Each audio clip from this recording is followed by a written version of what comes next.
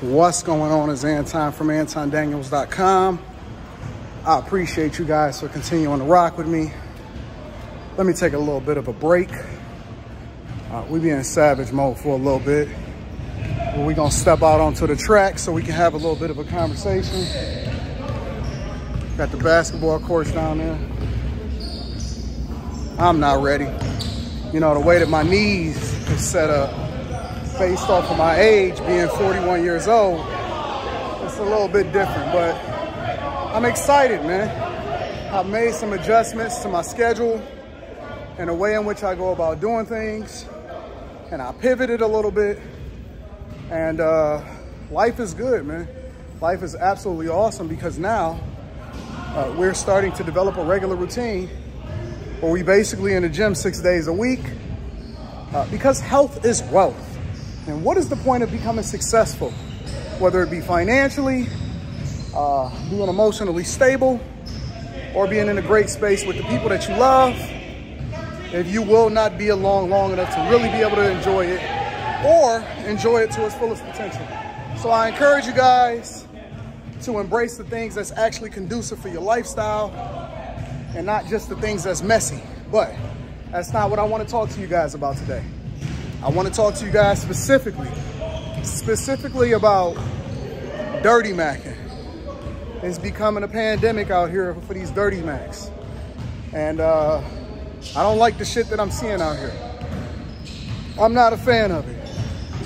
Dirty macking, for those of you that's not familiar, to keep it short, to give you the concise explanation of what it is, the cliff notes, is when dudes, in some way, shape, or form, and sometimes it can come in ways in which it seems like it's not really dirty macking, but it is. But basically, it's dudes that's standing on the shoulders of another dude or trying to down another dude in order to try to create a space or a lane for himself, most of the time in the eyes of a woman. Now, dirty macking can come in a lot of different forms, not just with regard to women now. And that's the caveat, is because we're used to seeing it, or the origin of dirty macking originated with women, right? So largely, we've always seen these type of dudes. You've seen them in high school, you've seen them in college, and you see them today. And what they like to do is talk negative about another dude in order for them to try to get a leg up in the eyes of the women that they really like. And that can't help you, fam. 9 times out of 10, it do not work. And then every once in a while, a little less than 10% of the time, she may give you a little bit of a shot, but then when she realizes who you is, she ultimately gonna walk away from that situation anyway. But here's the thing. I've always been of the mindset that I don't have to necessarily talk negative about another dude in order for me to get my stripes, especially in the eyes of a woman. I think that that's some of the weakest shit ever.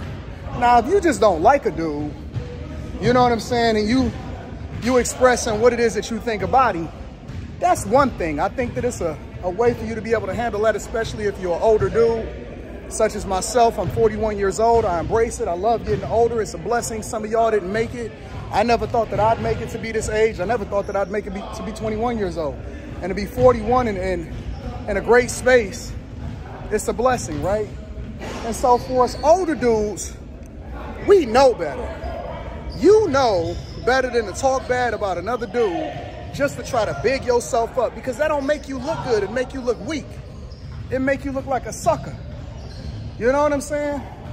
And so especially if you're doing it in order to try to get some brownie points for a hoe, come on, fam, you better than that. You supposed to be working on your own game, working on your own life, focused on what it is that you supposed to do. Like I said, it's a difference between if you don't like a dude, then I think that it's a way for you to be able to handle that also. Walk away, don't give a fuck about him, keep it moving, don't focus on what he got going on, focus on what you got going on. It's a vast earth, 9 billion people out here. There's more people for you to align with. You ain't got to worry about what he got going on, focus on what you got going on. It ain't even about him, it's about you anyway. You know what I'm saying? So that's how you handle that. Or you can reach out to him if you think it's worth it.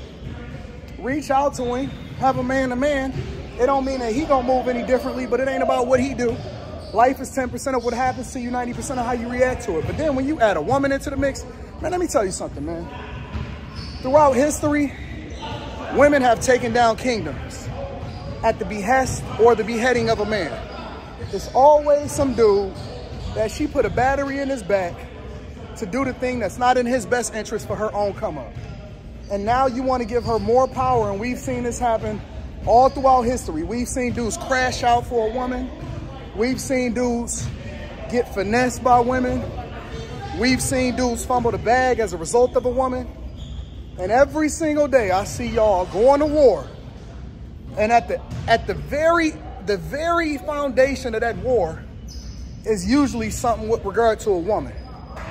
Now, there's layers to it, right? Because it may be a dude that ain't a part of the dirty Mackin game, but he just found out that the dude was just so disrespectful. And so his pride or his ego is now causing for him to address the situation because it's the principle of it, and I get it. If it's the principle of it, I understand, but it does not mean that you're supposed to crash out because it don't even matter. She's just a chick, and if she was gullible enough to listen to a dude that was dirty Mackin, never defend yourself, ever defend yourself in the eyes of a woman. If she not rocking, or if she gullible enough to even consider or listen to another dude, and she's supposed to be in your presence, she for the streets. Let her go. She wasn't yours anyway.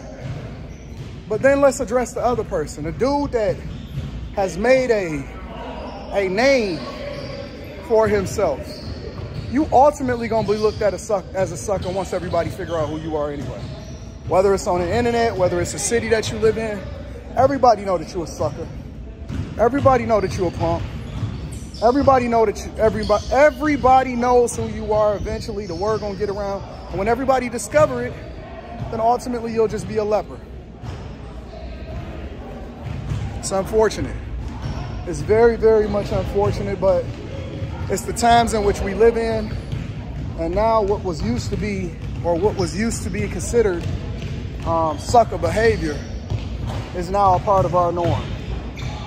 Everybody is clout chasing, and everybody trying to make a name for themselves, even if it ain't about a bag and it's in the eyes of a woman, and that's unfortunate. If that's you, there's just a lot of people that's gonna be in the comments talking about, yeah, I feel you, Anton, yeah, that's true. And some people, you know, they justified in saying that, but some people, they're very much the culprits, or they're responsible for some of the pandemic of what we see dudes is operating in this femininity as far as dirty Mackin is concerned anyway.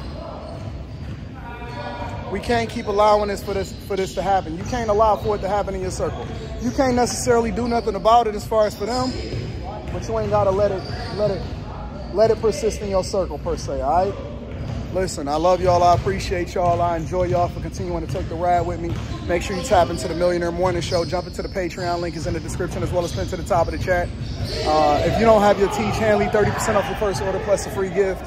I'm about to go out here and finish my workout. I love y'all. I appreciate y'all. I'm going to holler at y'all later. Peace.